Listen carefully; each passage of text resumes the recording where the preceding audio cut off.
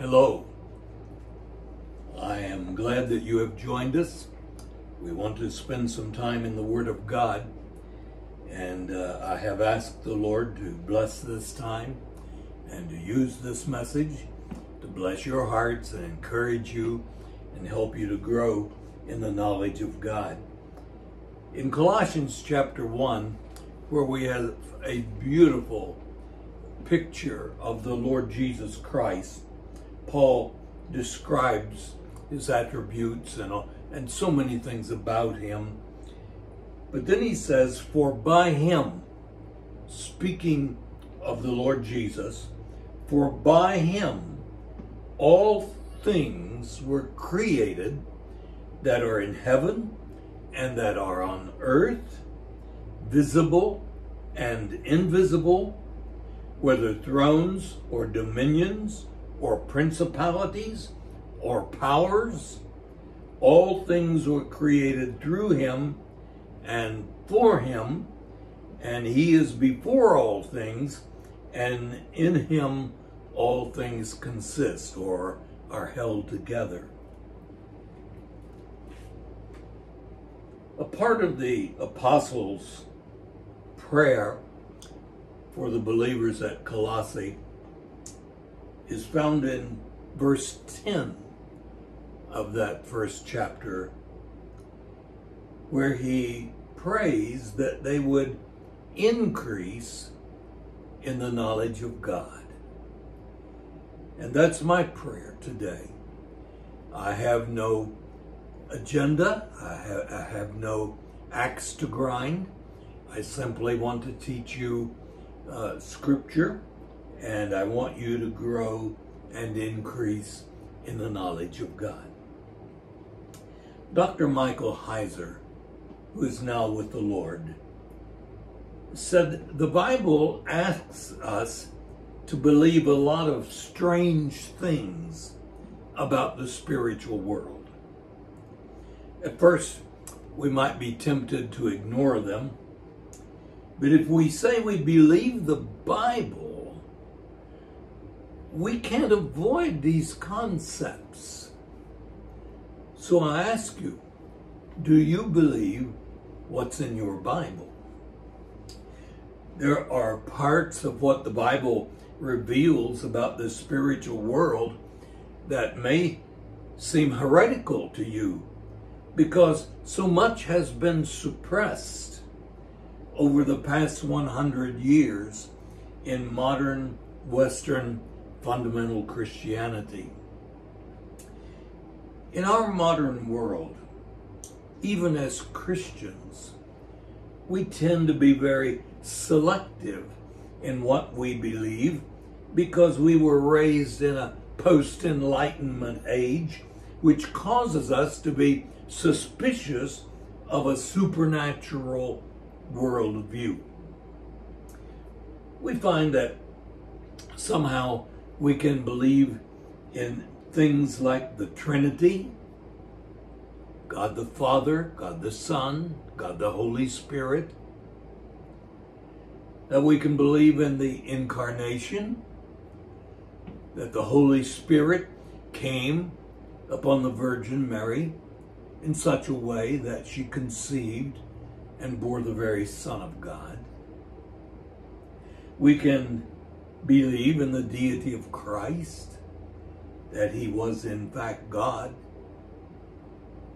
And we can believe in the hypostatic union, which means a belief that Jesus is both fully God and fully man, and that both natures fully exist in one person. But there are verses which we sometimes struggle with. For instance, in Psalm 82 and verse 1, we read in this Psalm of Asaph, God stands in the congregation of the mighty.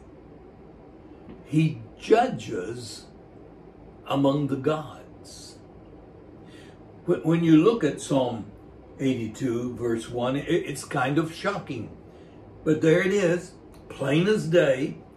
God presides over an assembly of gods that he calls his sons. We'll look at that in several passages a little later. We're not used to thinking of the heavenly hosts in those terms, but that's what the Hebrew text says.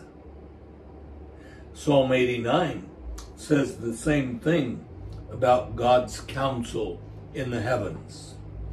Verse 5, Psalm 89 verse 5, and the heavens will praise your wonders, O Lord, your faithfulness also in the assembly of the saints.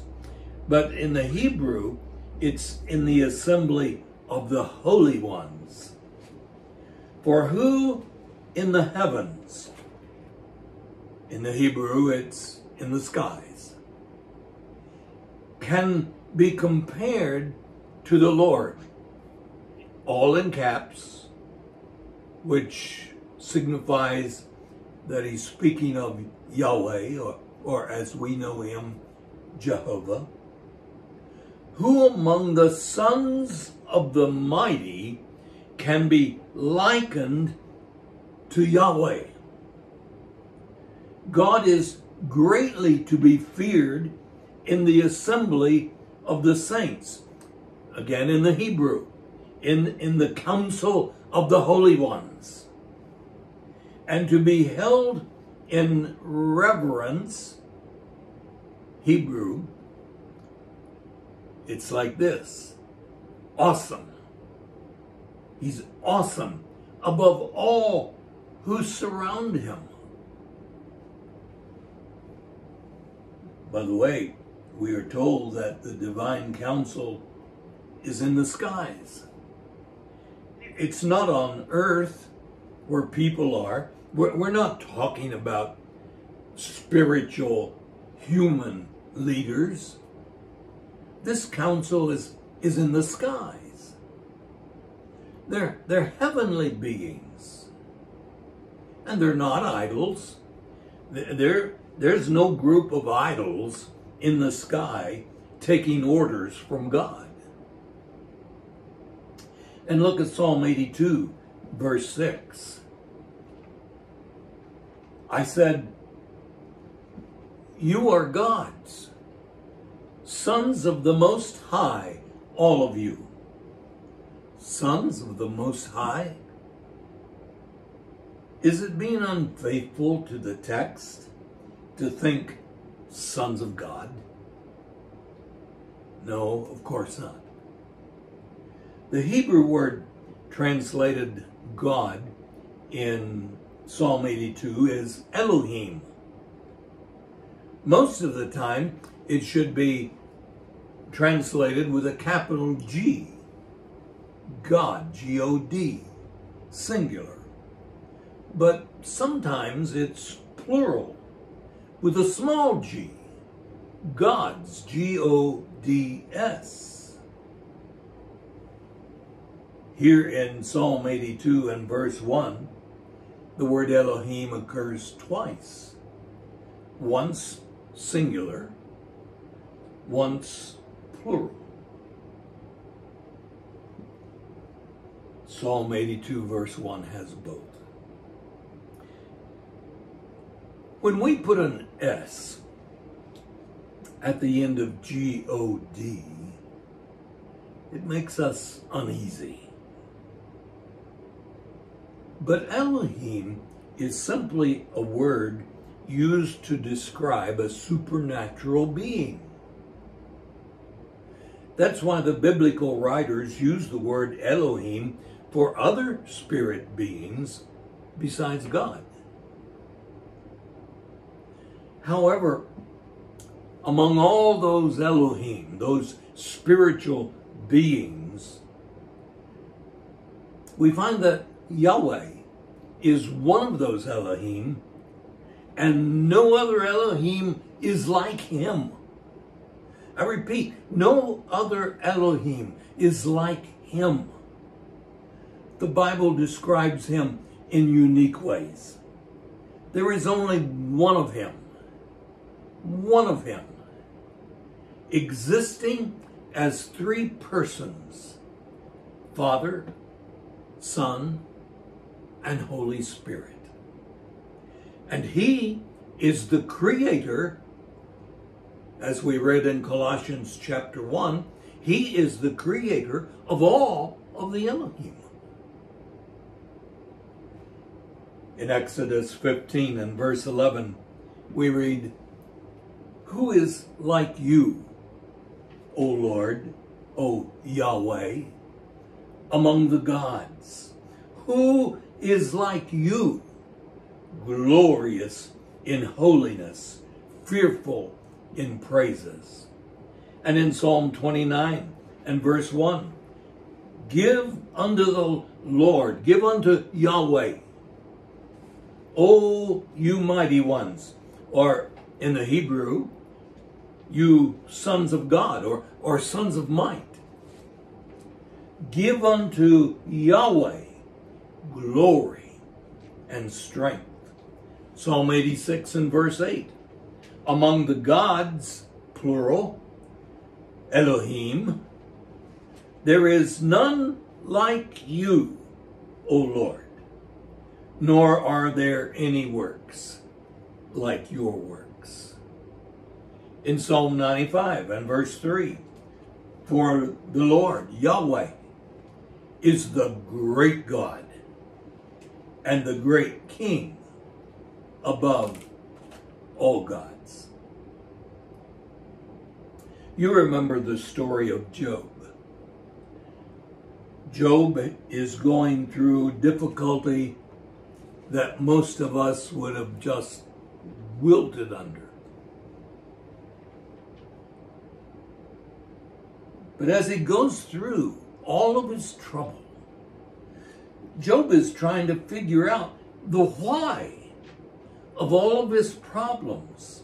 Since God is sovereign, Job knows that ultimately God is in control. Job just doesn't understand, and he is questioning. And in Job 38 and verses 3 through 7, God is speaking to Job. He says in verse 3, "Now prepare yourself like a man. I will question you, and you shall answer me. Where were you when I laid the foundations of the earth? Tell me if you have understanding. Who determined its measurements? Surely you know. Or who stretched the line upon it? To what were its foundations fastened? Or who laid its cornerstone?" But look at verse 7. "When the morning stars sang together." That phrase, morning stars, throughout the scriptures in various places refers to angelic beings. "When the morning stars sang together, and all the sons of God shouted for joy." Now, folks, this was during the creation. This was before there were any people. The sons of God had already been created.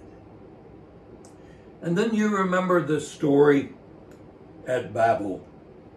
In Genesis 11, Moses gives us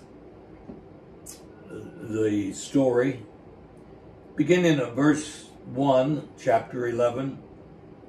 "Now the whole earth had one language and one speech. And it came to pass, as they journeyed from the east, that they found a plain in the land of Shinar. And they dwelt there. Then they said to one another, 'Come, let us make bricks and bake them thoroughly, They had brick for stone, and they had asphalt for mortar. And they said, come, let us build ourselves a city and a tower whose top is in the heavens. Let us make a name for ourselves, lest we be scattered abroad over the face of the whole earth. Verse 5 says, but the Lord came down to see the city and the tower which the sons of men had built. And the Lord said, indeed, the people are one, and they all have one language. And this is what they begin to do. Now, nothing that they propose to do will be withheld from them.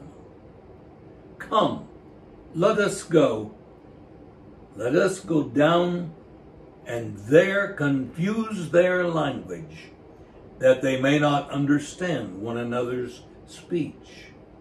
So the Lord scattered them abroad from there over the face of all the earth, and they ceased building the city. Therefore, its name is called Babel, because there the Lord confused the language of all the earth. And from there the Lord scattered them abroad over the face of all the earth. When describing this event in Deuteronomy chapter 32, Moses said in verse 8, when the Most High divided their inheritance to the nations, when he separated the sons of Adam, he set the boundaries of the peoples according to the number of the children of Israel. But wait. In the Hebrew, it reads this way. When the Most High gave to the nations their inheritance, when he divided mankind, he fixed the borders of the people according to the numbers of the sons of God. May I suggest that when he divided the peoples into various places upon the earth, into what would become nations, they spoke now as a group the same language, and this group spoke the same language, and this group spoke the same language, and so they would become nations, that he divided them according to the sons of God, and he placed over these nations spirit beings who had as their responsibility to oversee and govern and lead them correctly.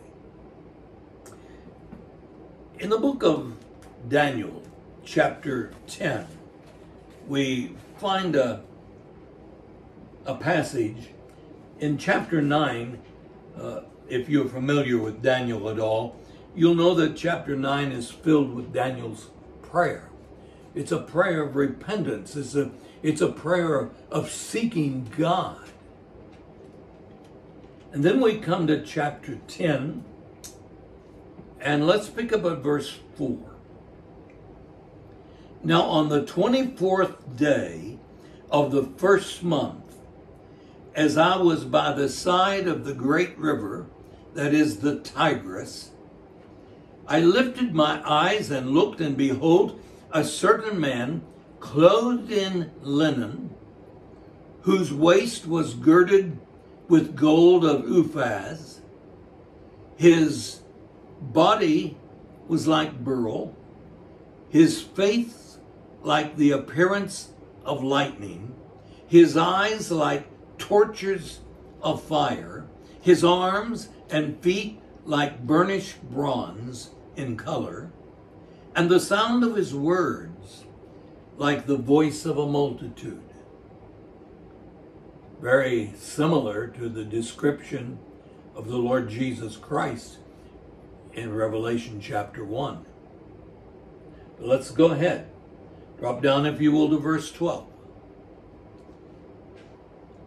Then he said to me, "Do not fear, Daniel, for from the first day that you set your heart to understand and to humble yourself before your God, your words were heard, your prayers reached heaven. And I have come because of your words. I have come in answer to your prayer." Look at verse 13. "But the prince of the kingdom of Persia withstood me 21 days.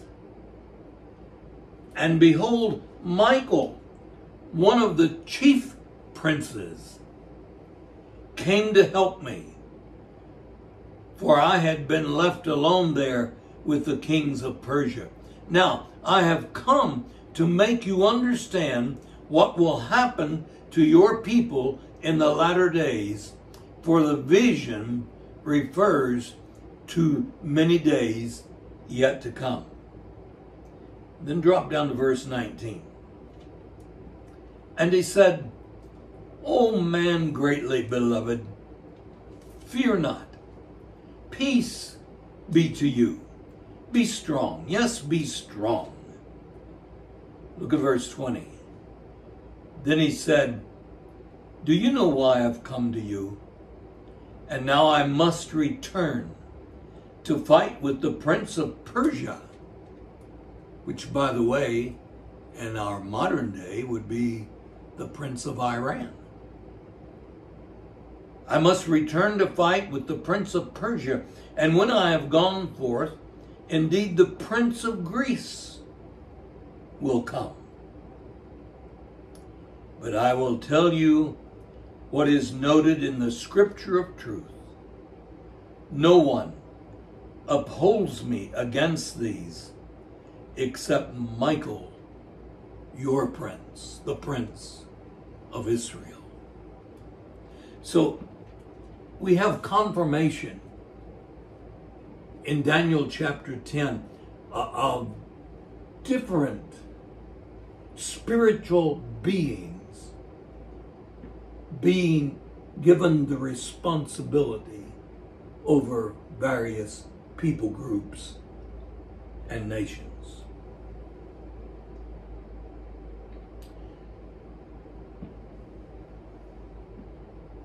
In Job, speaking of all of his problems, look at chapter 1.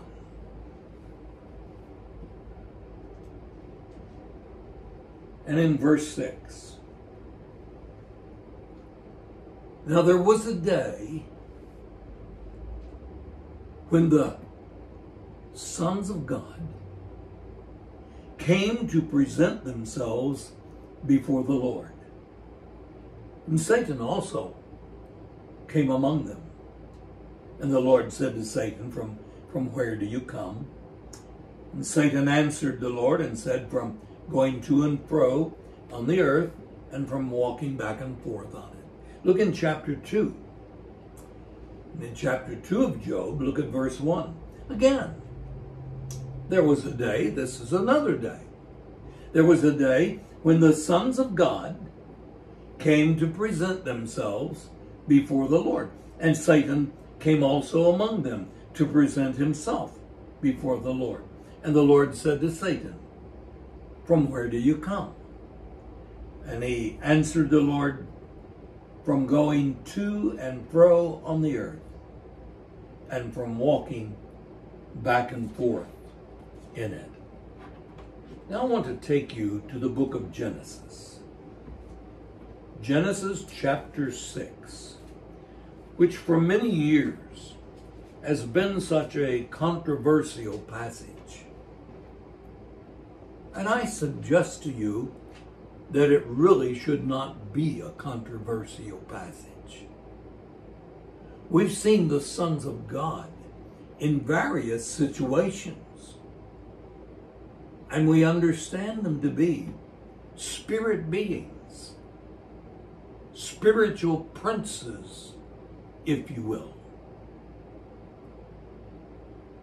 But there are those that read Genesis 6 and verses 1 through 4, but they do not accept the term sons of God at face value. May I lovingly suggest there are some who would hold down or suppress the truth, Romans chapter 1 says. Maybe there are others who are innocent. Maybe perhaps they just haven't studied it enough to see all of the connections. But look at verse 1. And it came to pass, when men began to multiply on the face of the earth, and daughters were born to them, that the sons of God. Now, folks, every other place we've seen that term in the Old Testament. It has referred to spiritual, angelic type beings. Do we dare not be honest with the Word of God? Do we dare come and say, well, it doesn't mean that here?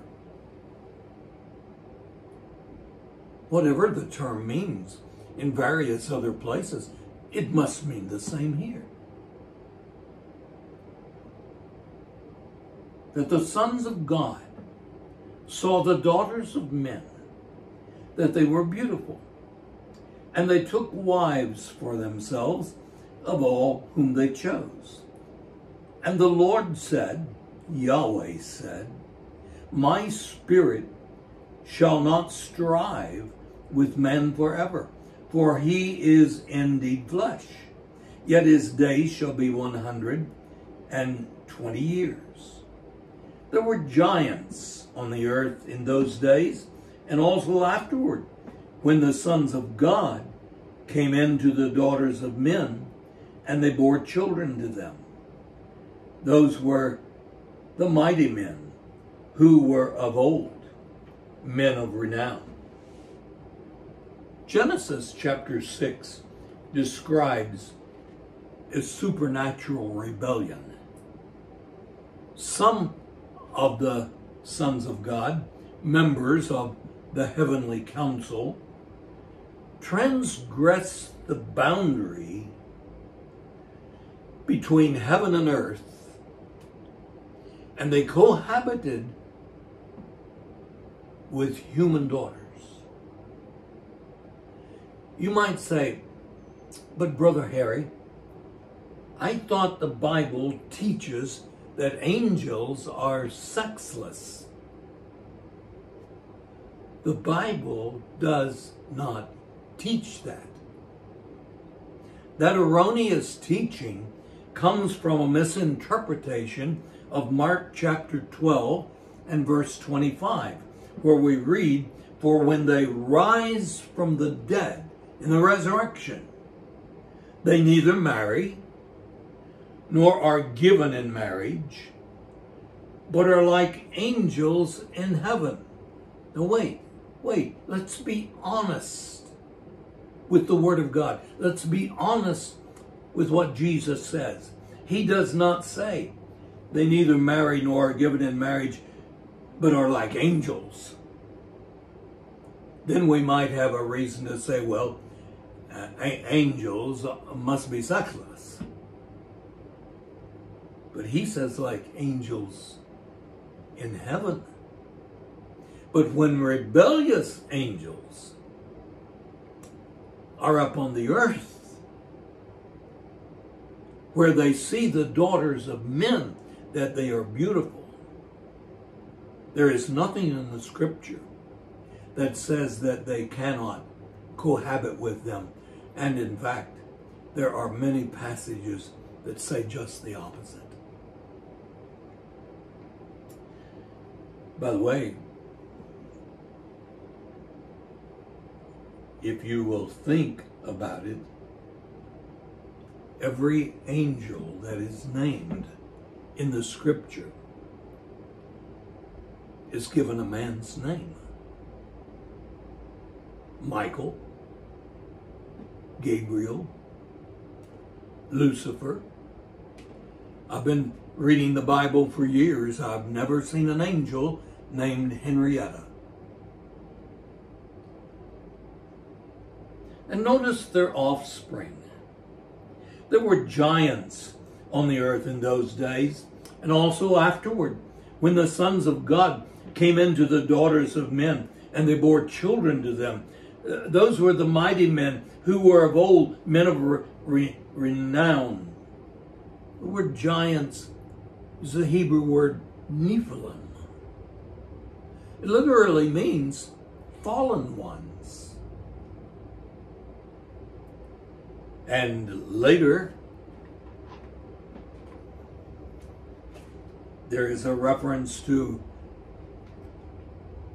the offspring of this type of a relationship, and they are called earthborn.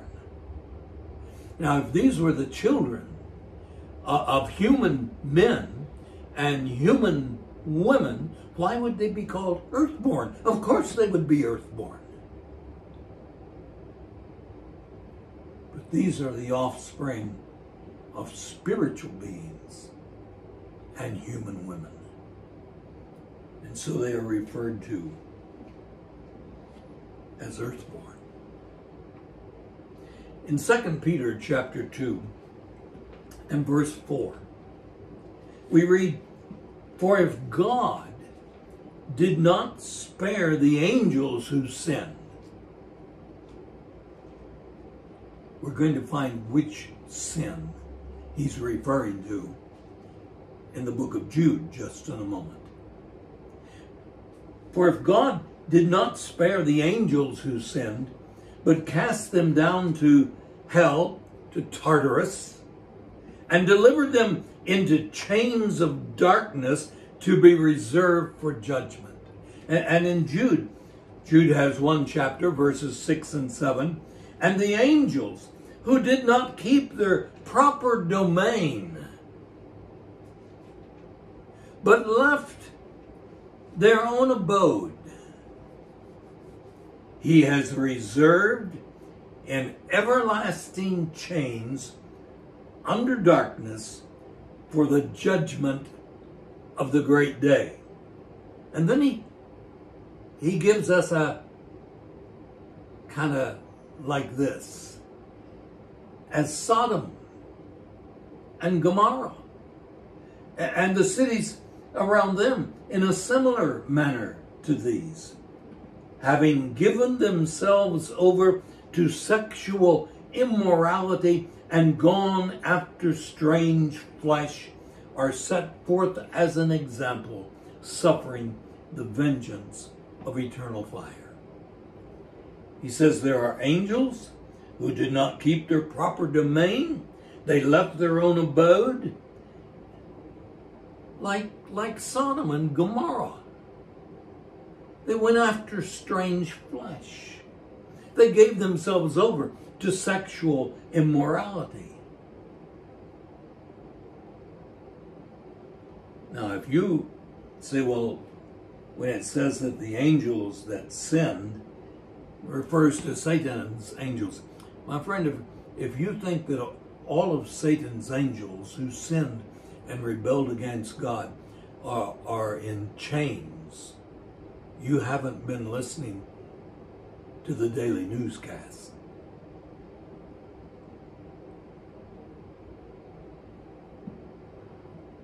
There are angels who sinned, and they committed immorality with human women, and they produced an offspring, which are called fallen ones, and even earthborn. We'll pick up there and continue in our next message. Let's pause and have a word of prayer as we close today. Father God, we thank you for your word. Lord, help us to love it. Help us to be honest with it when we read it, and when we teach it, and when we interpret it. Lord, your word helps us to fathom you and to know you and to love you and to know how you work and how you govern all things, so that we might humble ourselves under your mighty hand.